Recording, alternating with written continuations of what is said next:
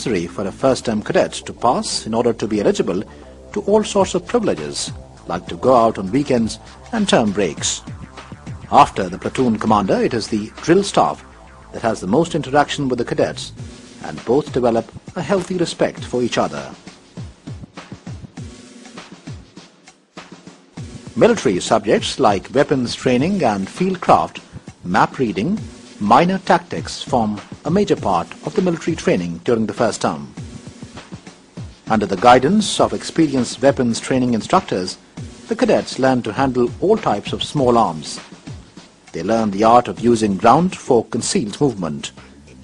The ability to move from one place to another with the aid of map, compass and other navigation aids is a vital ingredient of military training. At the Pakistan Military Academy, a great deal of emphasis is laid on this, and cadets undergo extensive training to achieve proficiency in this field.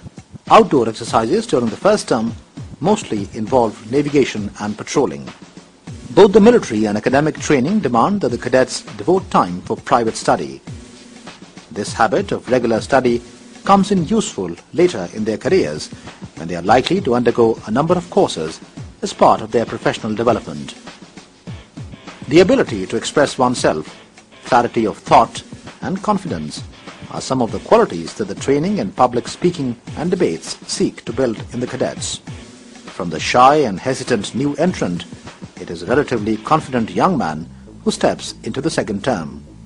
He is no longer the junior most and is expected to display a degree of responsibility as well. The military training picks up pace in the second term, exposing the cadets to more advanced weapons and tactical training, map reading and other military subjects. Equipping the cadets with combat skills is a central part of the military training. The cadets are put through a series of combat-oriented activities, commencing with boxing and assault course in the second term. During the third and fourth term, the cadets progress from basic to more advanced military training. They learn to handle and fire short-range anti-tank weapons and company mortars, in addition to polishing their skills at marksmanship. Advanced tactical training consists of a series of indoor and outdoor exercises with troops in all major operations of war. The culmination of this comprehensive program of tactical training is an attack exercise with live firing and involving Air Force, aviation, artillery and armor as well.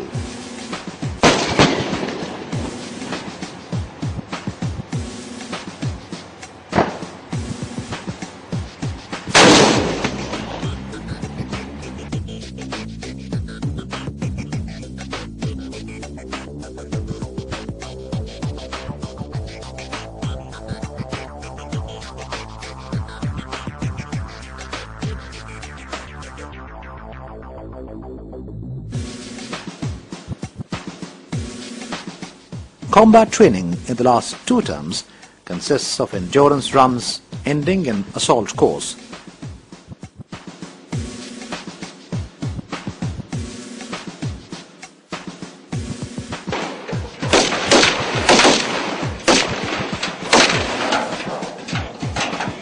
The finale of this program is an exercise that tests the limits of physical and mental endurance of the cadets.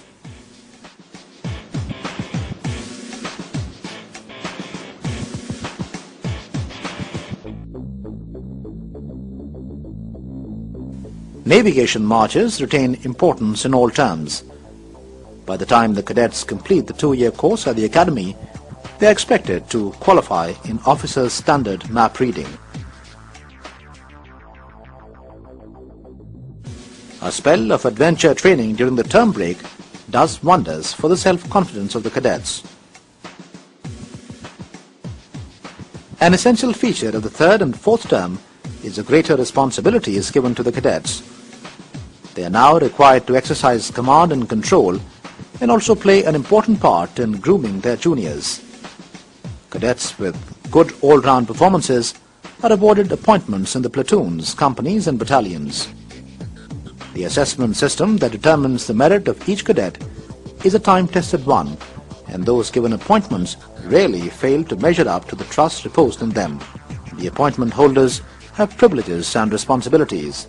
Those found wanting in their responsibilities lose their appointments and their privileges. A great deal of emphasis is laid on physical development at all stages of the training. A tough physical training system ensures that the cadets develop the endurance, strength and stamina to withstand the rigors of military training at the academy. A variety of exercises and training tests make certain that the physical standards at the Pakistan Military Academy remain amongst the highest in the world for similar institutions. A central modern gymnasium facility, apart from independent company gymnasiums, helps the cadets prepare for the grueling physical regime at the academy. Sports are considered important, and all cadets are expected to take part in sports activities. The fierce competition helps develop competitiveness, an essential quality for a soldier. Character and personality development remains paramount in all activities at the academy and is viewed as the single most important element of the training system. The gentlemen cadets are expected to display the highest standard of morality and character.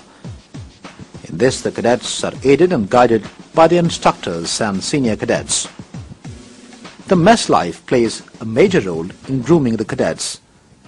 Besides the normal activity in the mess, formal dinner and guest nights allow the cadets to interact socially with their instructors and seniors. Participation in extracurricular activities is compulsory as part of personality development. The cadets have a choice to join any indoor or outdoor club in 3rd and 4th terms. These clubs offer a variety of activities.